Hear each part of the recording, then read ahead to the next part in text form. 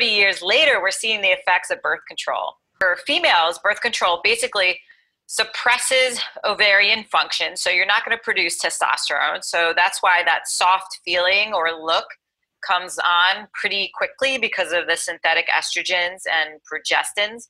So it's kind of like going on hormone replacement for women, except none of the hormones are actually bioidentical. It's all synthetic. So you do not ovulate, so you do not make progesterone. So basically you are suppressing sex hormones and then adding synthetic estrogens, which come with a whole host of problems like thyroid issues and digestive problems. They deplete nutrients, so we're mineral deficient and all this stuff. And girls are put on it as young as 11.